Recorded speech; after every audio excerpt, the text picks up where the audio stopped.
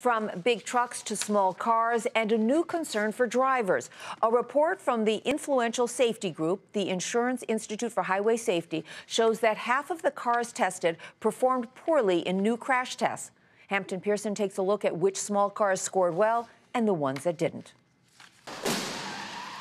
The collision tests for 12 small cars were designed to simulate crashing into a utility pole or a tree at 40 miles per hour on the side of the vehicle. When the Insurance Institute for Highway Safety evaluated the results, only 6 of the 12 cars performed well. 2 Honda Civic models got the Insurance Institute top rating of good.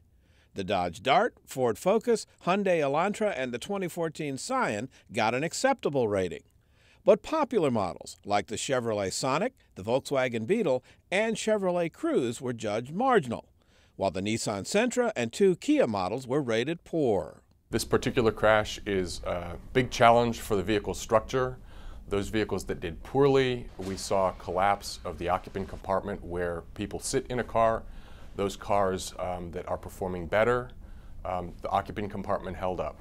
The results are important because the small car market is one of the fastest growing. Americans have bought 1.8 million new small cars this year, a 12% boost from a year ago. The Insurance Industry Research Group says new cars have gotten safer in recent years, but these tests are designed to raise the bar and lower the estimated 9,000 fatalities per year associated with front-wheel accidents.